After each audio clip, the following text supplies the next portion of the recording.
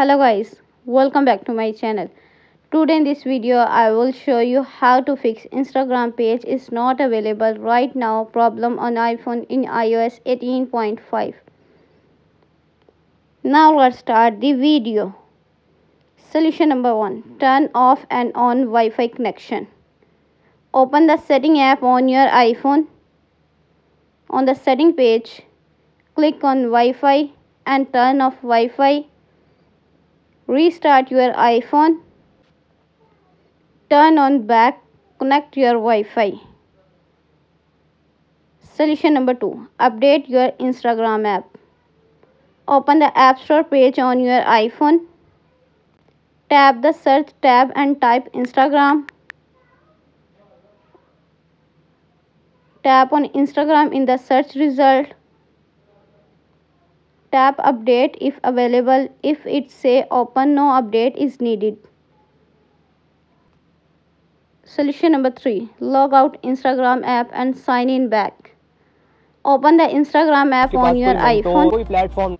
Click your profile icon in the bottom right corner. Click on three lines in the top right corner. Scroll to bottom and tap log out of your account. Confirm by typing log out again when prompted. Log in back. Solution number 4. Turn on set daytime time automatically. Open the setting app on your iPhone. Scroll up. Click on general. On the general page, scroll up. Click on date and time.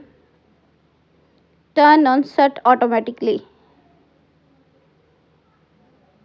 Solution number 5. Offload Instagram app. Open the setting app on your iPhone. On the setting page, scroll up. Click on general.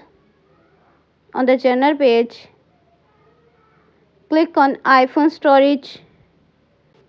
On the iPhone storage page, click on Instagram app. Click offload app. Again to confirm